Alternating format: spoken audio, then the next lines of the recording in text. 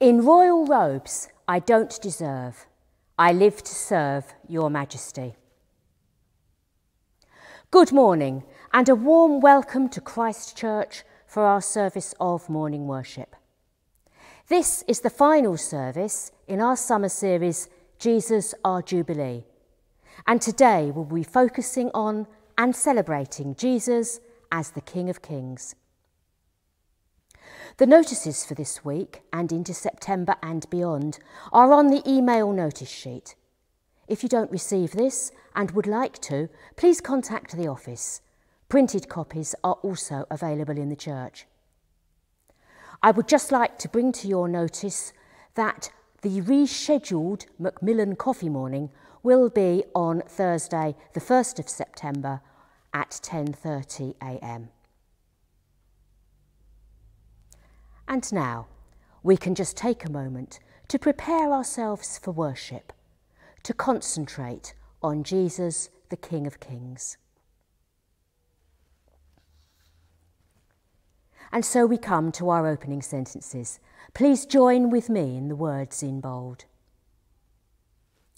Grace, mercy and peace from God our Father and the Lord Jesus Christ be with you, and also with you. This is the day that the Lord has made. Let us rejoice and be glad in it. Lord, direct our thoughts. Teach us to pray. Lift up our hearts to worship you in spirit and in truth, through Jesus Christ our Lord. Amen. And now we come to our time of confession, an opportunity to bring to God things that have gone wrong during the last week and to ask his forgiveness, and then to ask his blessing on what we will be doing in the week ahead. Lord Jesus Christ, we confess that we have failed you, as did the first disciples. We ask for your mercy and your help.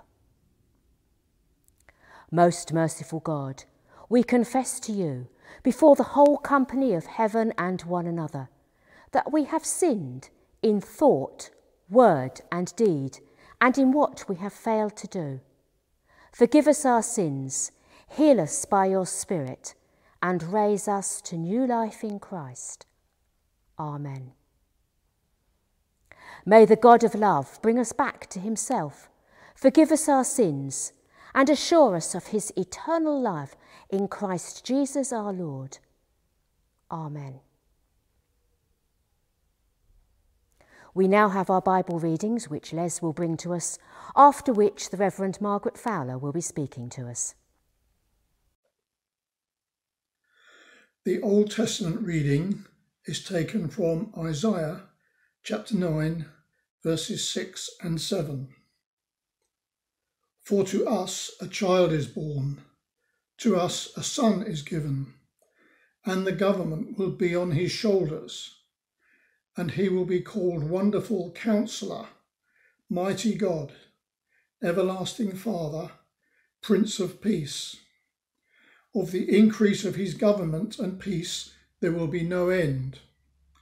He will reign on David's throne and over his kingdom, establishing and upholding it with justice and righteousness from that time on and forever. The zeal of the Lord Almighty will accomplish this. And also Zechariah chapter 9, verse 9. Rejoice greatly, O daughter of Zion. Shout, daughter of Jerusalem.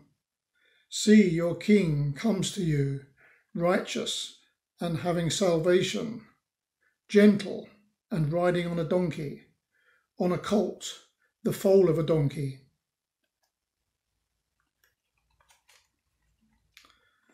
And the gospel reading is taken from Luke chapter 19, verses 36 to 38. As he went along, people spread their cloaks on the road. When he came near the place where the road goes down the Mount of Olives, the whole crowd of disciples began joyfully to praise God in loud voices for all the miracles they had seen. Blessed is the King who comes in the name of the Lord. Peace in heaven and glory in the highest. This is the word of the Lord. Thanks be to God. Good morning, everyone. Let's pray, shall we? Father God, we just thank you so much for your word in the Bible. Lord, we thank you as we come to the end of our series, Jesus, our Jubilee. We thank you, Lord, for all that we have learned together. And Father God, we pray now that you will open our minds, you will open our hearts to receive you and what you want to say to us this morning. In Jesus' name we pray. Amen. So as we come to the end of this series, it's been a great series. Let's remind ourselves what Jesus, our Jubilee, has been all about, and perhaps what we have learned as well. If you were here on the first Sunday of this series, Sue Goldsmith was preaching, and she reminded us how the year of Jubilee was announced. It was by the blowing of a ram's horn. And Paul Shirley was in the music group, and he kindly blew his trumpet for us, which is the nearest we can get to a ram's horn. The idea of the Jewish Jubilee year, which is a year of rest, can be a bit confusing because as well as the Jubilee year, which is every 50th year, every 7 years there's a kind of mini Jubilee called a Sabbath year. And every 7th year, this Sabbath year, it's also a time of rest, just as the Jubilee year is. But this is intended as mainly a rest from agriculture. It means the land must not be sown or harvested, but it must be left to rest. I remember learning at school, perhaps you do too, about fields being left fallow, which is good farming practice and enables the land to recover. It's something that's being practiced more today as farmers realise that there was good reason behind the old farming method of lying fallow. During the Jewish Sabbath year, that is a 7th year, everyone can go into the fields to gather any food which is growing wild. As I mentioned earlier, nothing could be sown and there were no crops harvested, so you just had to go and glean what there was in the fields. And we read about it in Exodus 3. For 6 years you are to sow your fields and harvest your crops, but during the 7th year let the land lie unploughed and unused. Then the poor among our people may get food from it, and the wild animals may eat what they leave. Do the same with your vineyard and your olive grove. God also promised that if his people observed this 7-year Sabbath, he would provide for them until the next harvest, which wouldn't be until the 9th year. In an agricultural community, such as in biblical times, if you were to obey the Sabbath year, it would mean that you were totally trusting in God to supply your needs, because you're not sowing or harvesting for any food. And that could seem quite scary. Today, obeying the Sabbath year applies only to the Jews living in Israel. But it does provide some agricultural and economic challenges for them, even today. So that's the 7-year cycle of Sabbath years. And so we come to the year of Jubilee, which is the year after 7 times 7 Sabbath years, so the 50th year. Why do we have multiples of 7 years? Well, the number 7 is very special in the Bible. In fact, it appears more than 700 times, believe it or not. There are 7 days in a week, and the 7th day is the Sabbath day, a day dedicated to rest and worship. And if you know the book of Revelation, you can't seem to escape the number 7 in terms of seals and trumpets and so on.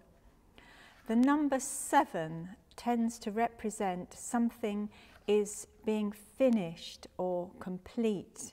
Hence, God's creation was completed on the 7th day. And so the number 7 is said to represent divine perfection.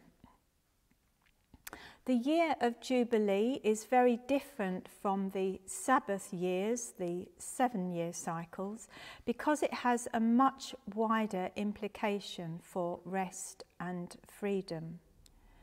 Jubilee was the major time of rest and recovery when people were released from their debts, slaves were set free, and property was returned to whoever owned it. Can you imagine that? If you were a slave, or if you had a massive debt, or if you'd rented out a property and you really wanted it back, you knew that in the year of Jubilee, everything would be reset. It would be returned to how it was originally. And you were now free of all the years of anxiety and worry about your captivity, about your debt, and about having your property returned to you.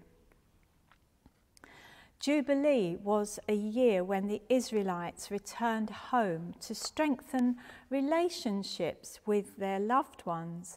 What a fantastic thing to do. Go and see all your relatives during the Jubilee year, restoring your friendships and relationships.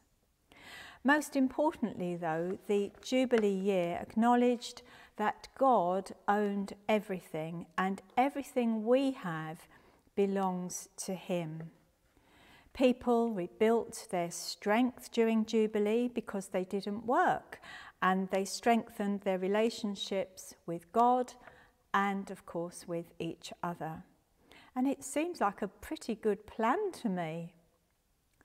During the year of Jubilee, though, the Israelites had to live by faith, trusting and obeying God.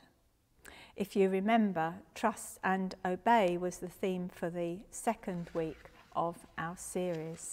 2 weeks ago, one of our mission partners, Verity Butt, was here, and she told us a little about her work with mercy ships with Youth with a Mission, otherwise known as YWAM, in Australia and Papua New Guinea. I had coffee with Verity this week and we discussed her finances. And Verity lives completely by faith. She doesn't earn any money working for YWAM. She relies completely on gifts and donations to pay her rent, to buy her food and her clothes.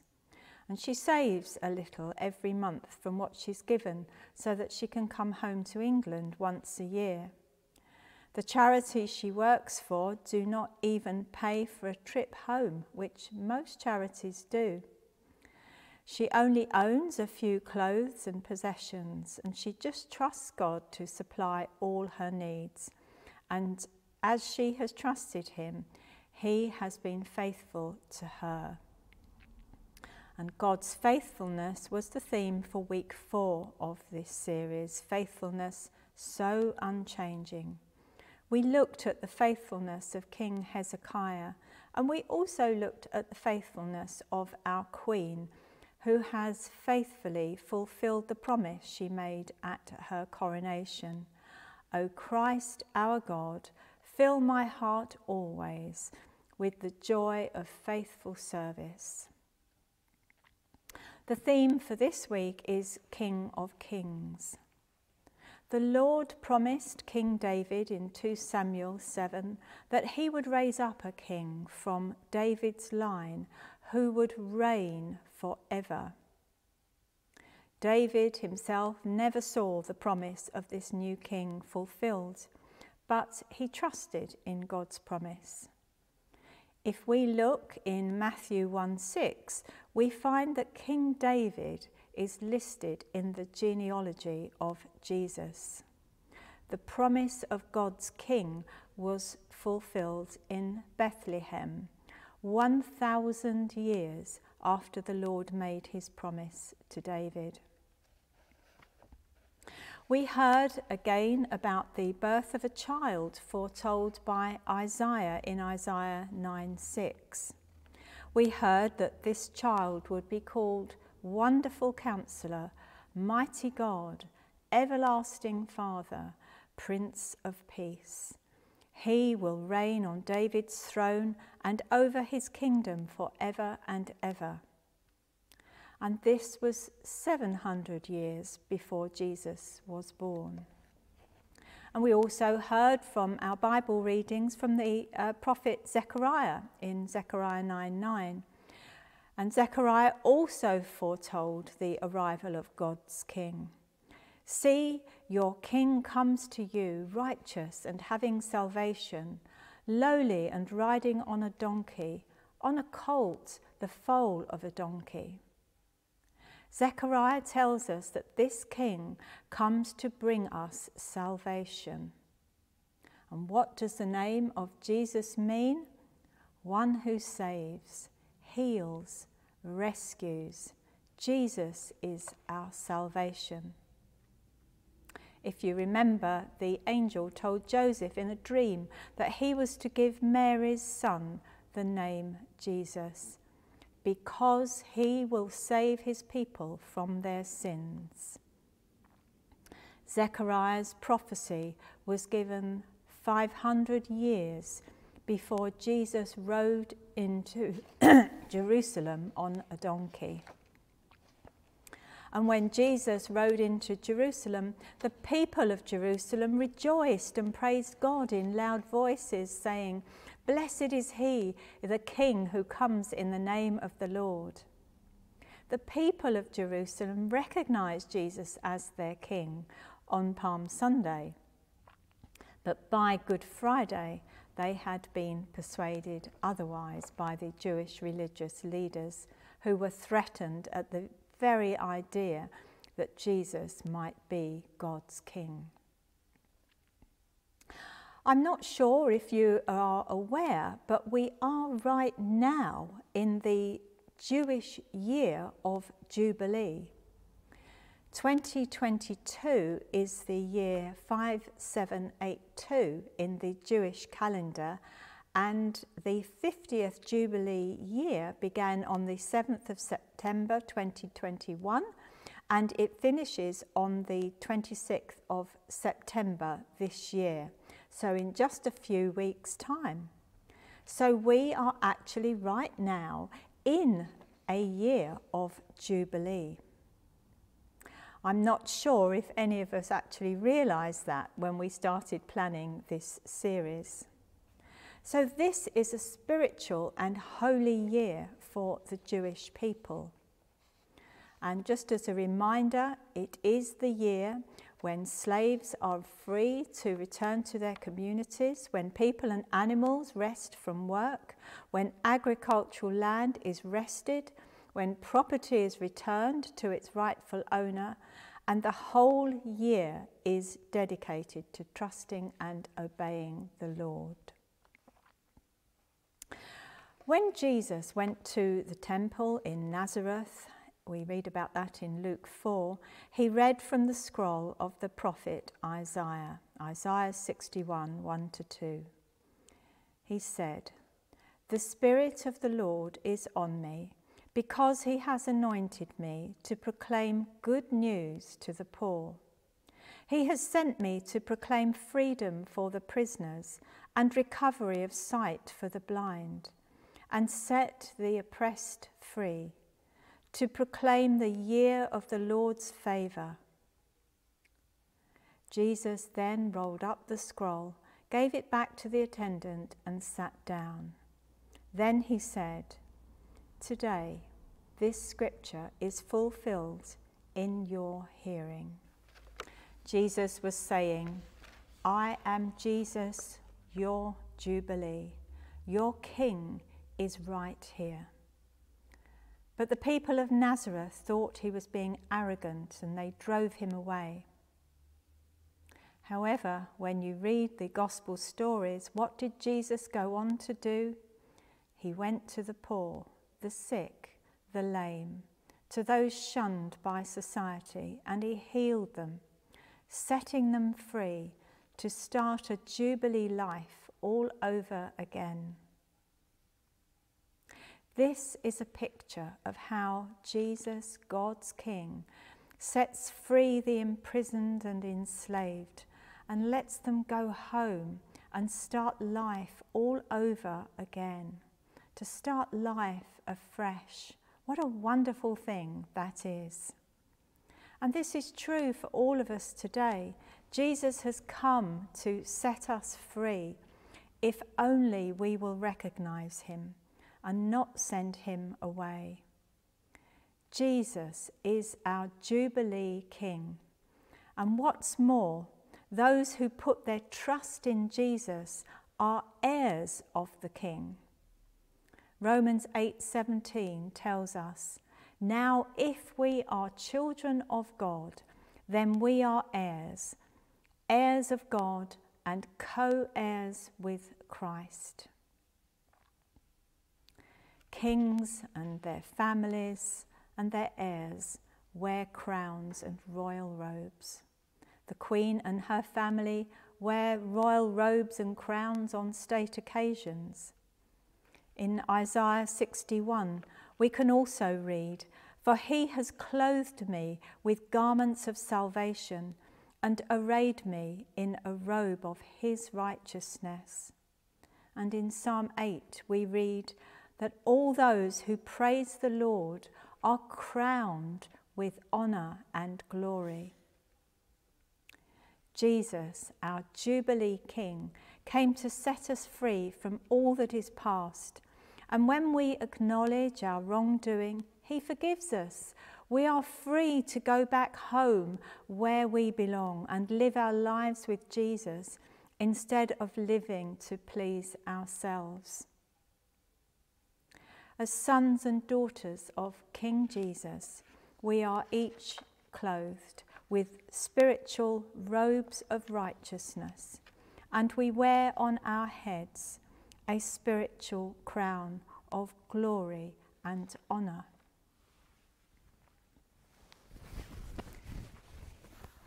Here's my robe.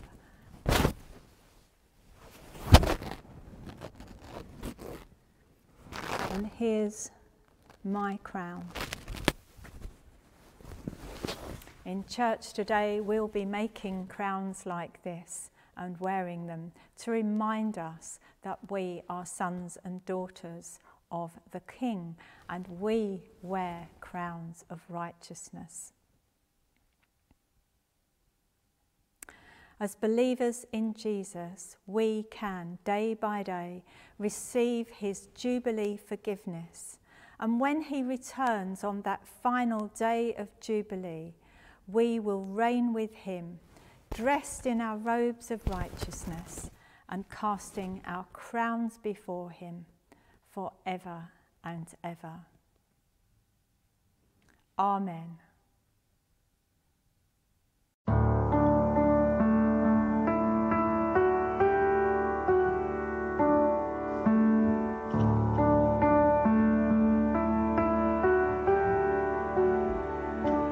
In the darkness we were waiting, without hope, without light, till from heaven you came running.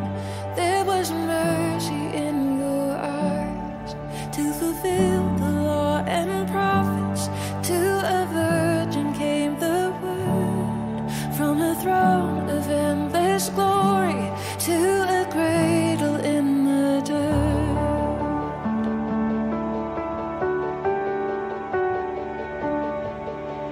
Praise the Father, praise the Son, praise the Spirit, three in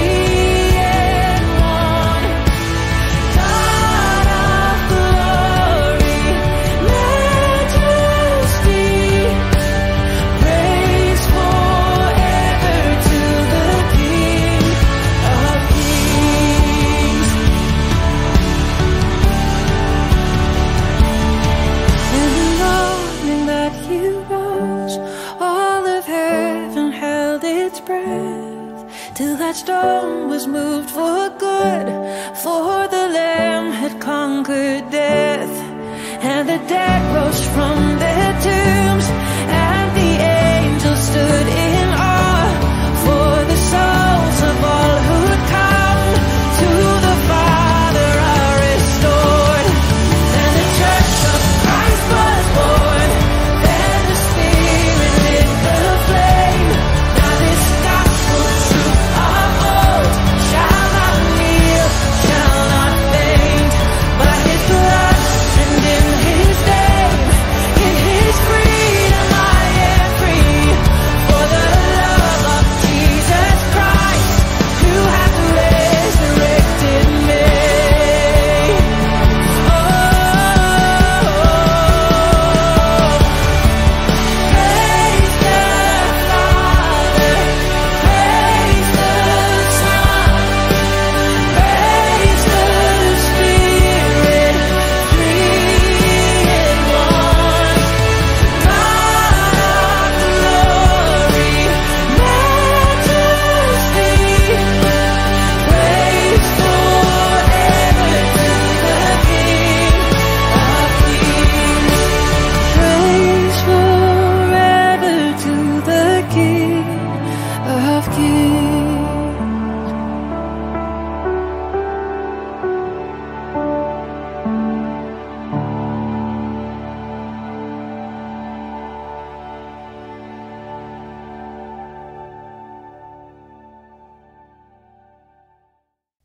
Thank you very much, Margaret, for your message to us this morning.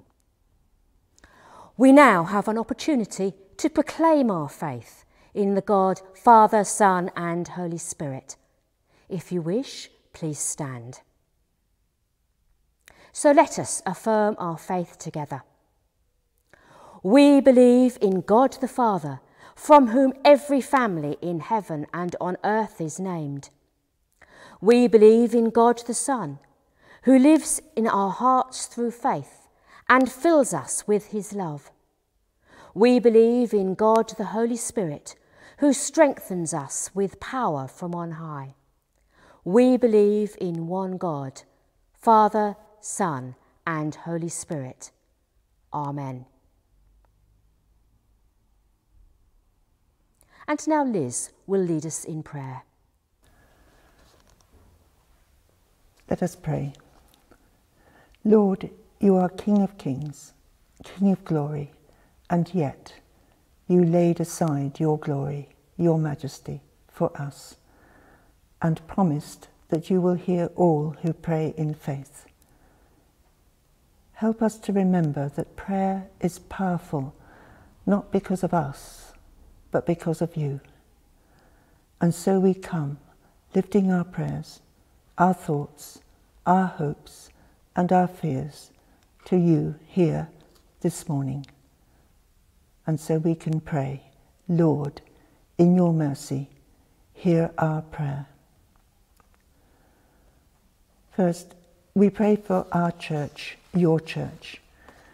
We ask for your blessing on all our clergy and their families in all the churches in Billericay. And we ask that as termly activities begin again in our churches, that you will guide all those who prepare, and those who lead, and those who take part. Lord, we pray for the newly appointed Church of England Racial Justice Director, Reverend Guy Hewitt. Guide him in this new post as he leads the unit for racial justice. We pray for all situations where people are sidelined and persecuted for their ethnicity, their race, their beliefs. We pray for all who work to root out racism across our world, and we ask that they are guided by your wisdom and your grace. Be with Christians in these situations, empower them with your grace, and give them assurance of your love for them, so that they can show love to others. Lord, in your mercy, hear our prayer. We pray for our nation. We pray for all young people who may be feeling anxious about what comes next, those still waiting for results, those who have them but no further or higher education place yet, those whose decisions for next year have been made.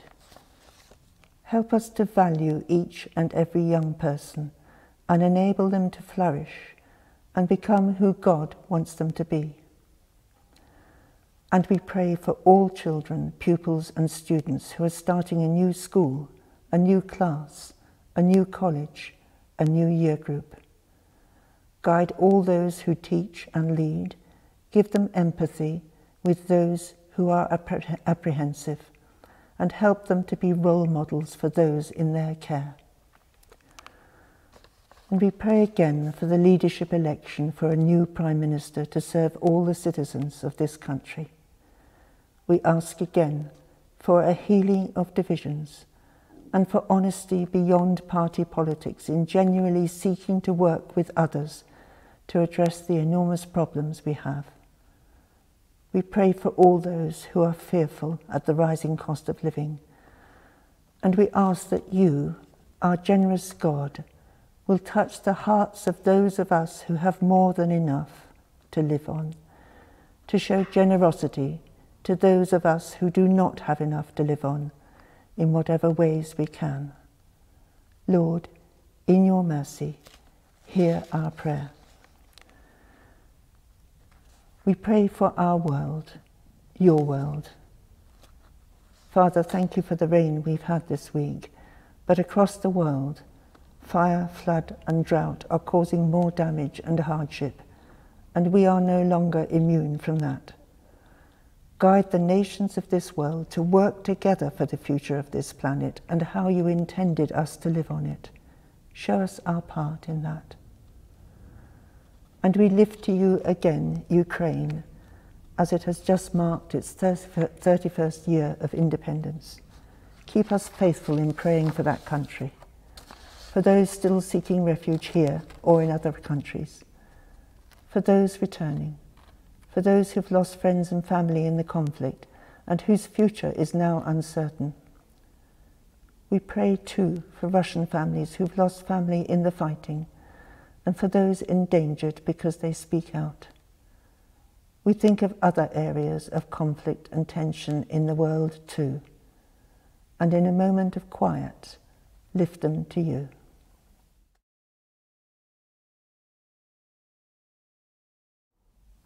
Lord, in your mercy, hear our prayer. We pray for those who are sad because someone they know has died or is ill. We pray for the family and friends of Olivia Pratt-Corbell as they mourn her death, and we pray for the people of Liverpool in their shock and grief as they seek to resolve the issues around deadly criminal rivalry. Guide all those who seek justice and peace in this. And Father, we lift to you now those who are ill, those who are bereaved. Surround them with an assurance of your love and your peace as we name them now before you.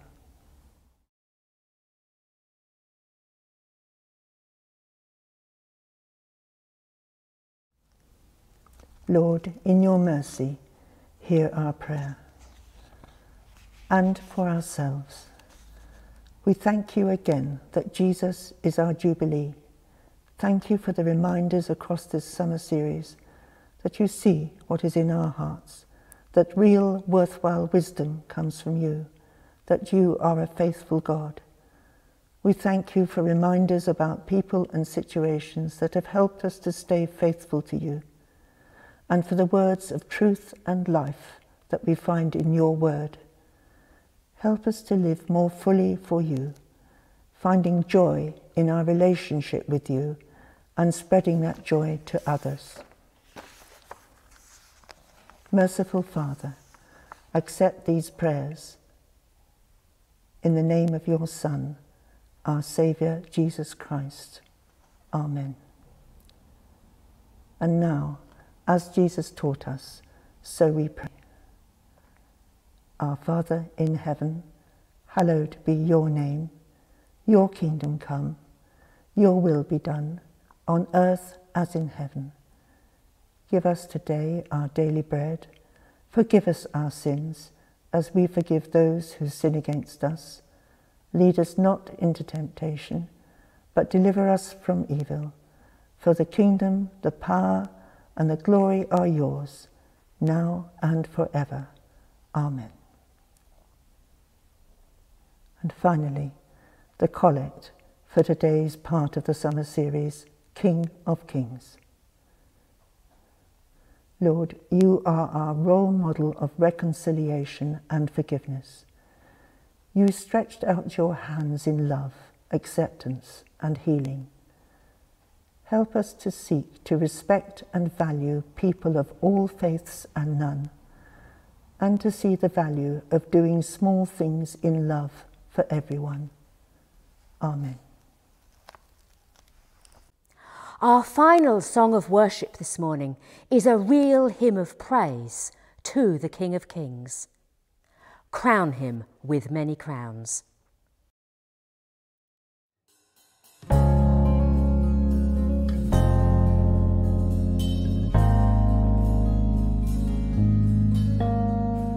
Crown him with many crowns, the Lamb upon his throne, while heaven's eternal anthem drowns all music but its own. Awake, my soul, and sing of him who died to be your Savior and your matchless King through all eternity.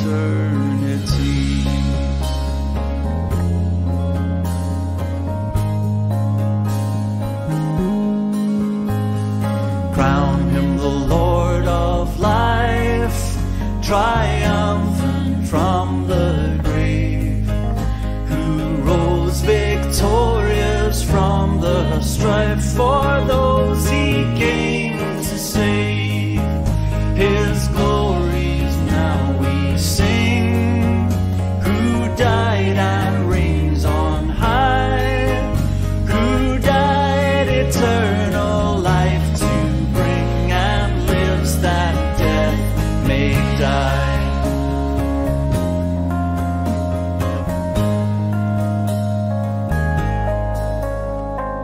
Crown him the Lord of love, who shows his hands and side, those wounds yet visible above, in beauty glorified. No angel in the sky can fully bear the sight, but downward bends his burning eye at mystery so bright.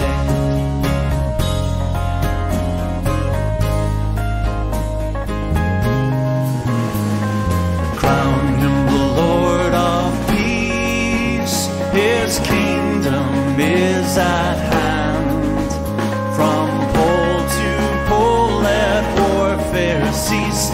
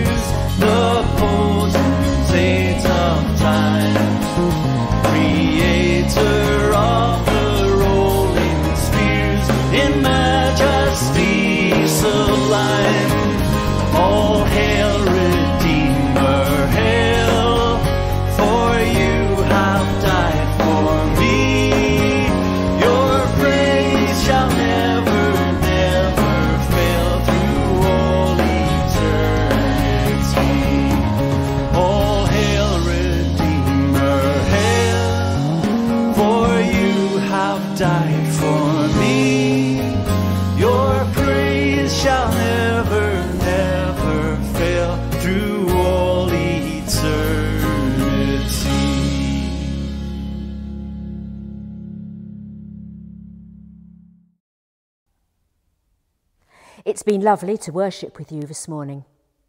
As we come to the end of our service, I would remind you that due to the bank holiday tomorrow, the church and the office will be open from Tuesday to Thursday in the mornings.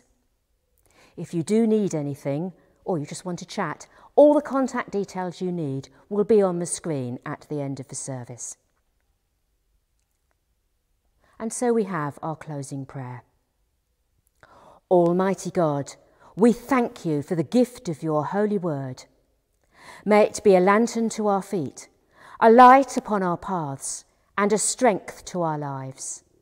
Take us and use us to love and serve all people in the power of the Holy Spirit and in the name of your Son, Jesus Christ our Lord. Amen. So let's go in peace to love and to serve the Lord. In the name of Christ. Amen.